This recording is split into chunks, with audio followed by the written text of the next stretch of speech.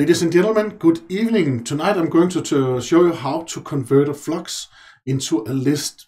And the reason why I want to show you this is because when we are new to Reactive Web, or if we want to test our flux, then usually we would like to block our flux and then actually extract the data from inside the flux, because a flux is just a promise that data will appear at some point in time. And then a list is actually something that actually contains data. So it can be quite difficult to understand this concept, and also for testing purposes, then it would be nice if you could just convert the flux into a list. I'll show you how to do that tonight. So let us say that we have this Reactive Web application right here, and I've created this by pressing File, New, Project, and Spring Initializer, and I'm using JDK 11. And then I chose Create a Project like this, and I chose Java 11. I gave it a good group name, of course, and then press Next. And then I ticked off Lombok, and then I ticked off Spring Reactive Web, as we have right here. Next and Finish, and then I ended up with this project that I have right here. Let us create a REST controller. This could be a situation, right? We have this cool REST controller, spaceship REST controller. Let us create that spaceship REST controller. So now we have a spaceship REST controller right here. I'll annotate it with REST controller. I'll create a method that can give us some spaceship names. Yeah. So get mapping, and we're not going to access it through the API, but I'm just giving it something so it looks like a real live example. Spaceship, and then maybe names. Then we have a public flux string. Just to keep it simple, let us play with strings tonight. Of course, this will work with any kind of data that you actually have. So, spaceship names like this. And then we return a flux. And when we want to create a flux manually, then we use the just method. If we usually would have our flux from a third-party service, or maybe from a file, or maybe from a database, from a local database.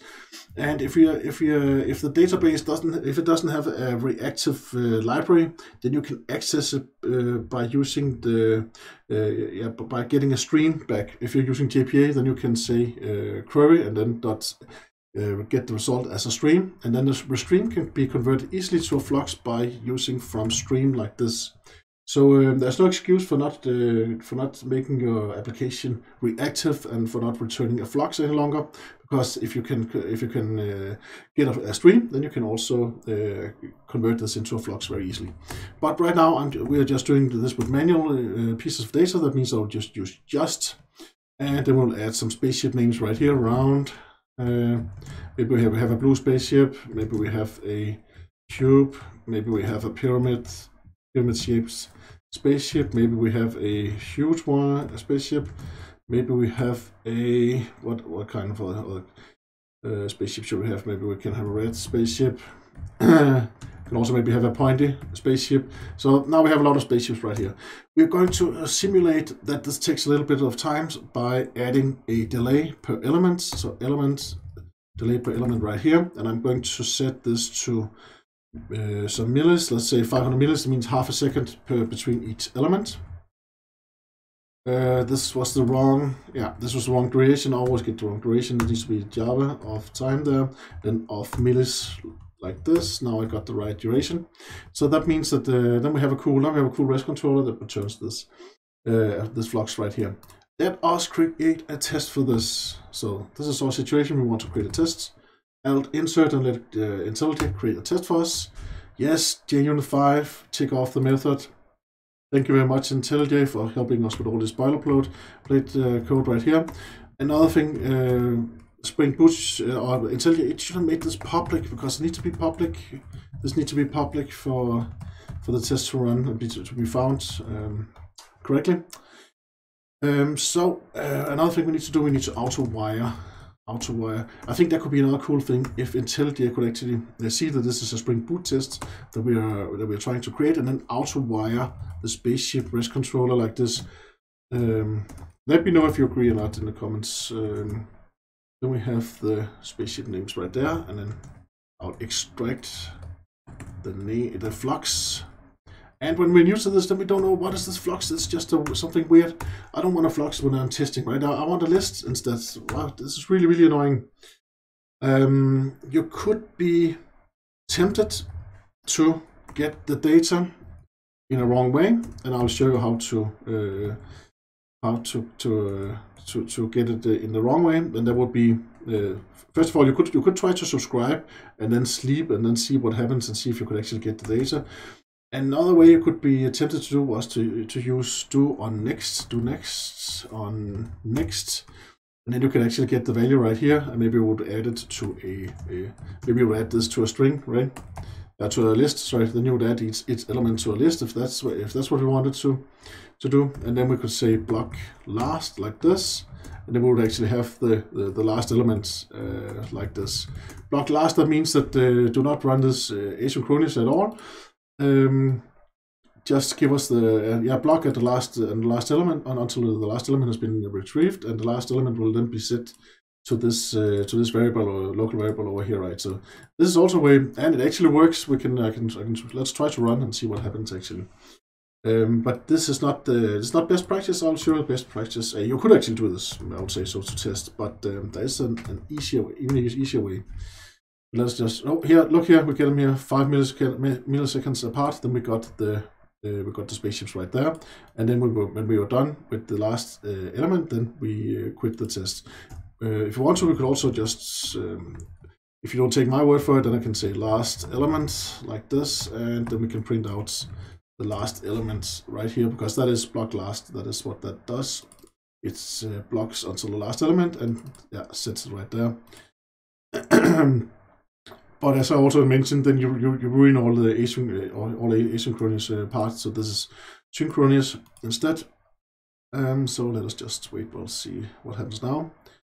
Half a second apart again, and I would also like to see the last element pointy. So you can see now we actually got that twice there.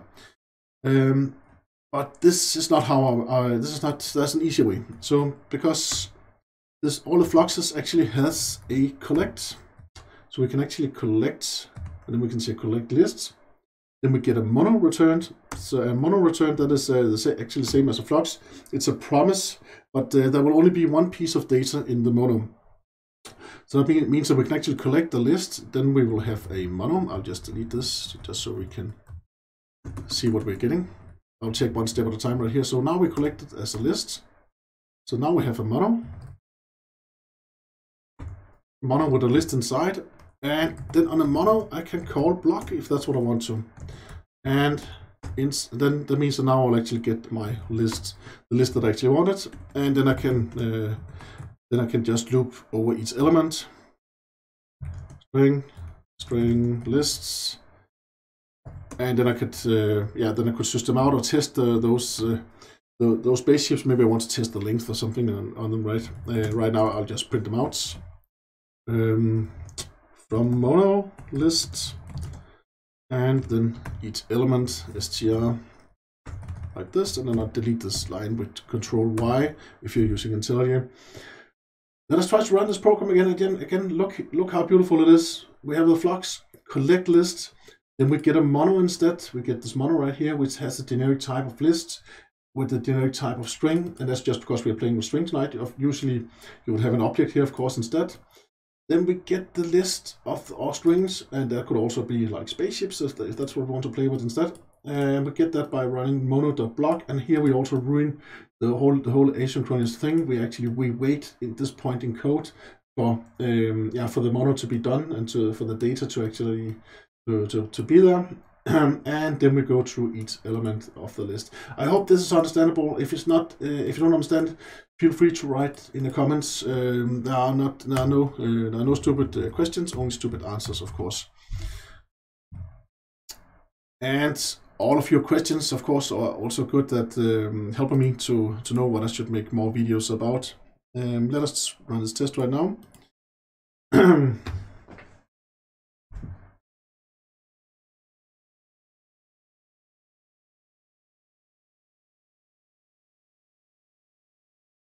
Here it is, and now you can actually see. Now we collected all the data, and then we were done collecting the data. Then we had the list right away, and then we just printed out the whole list. You can actually see that we did not get we were not the data was not ticking out like it was just before.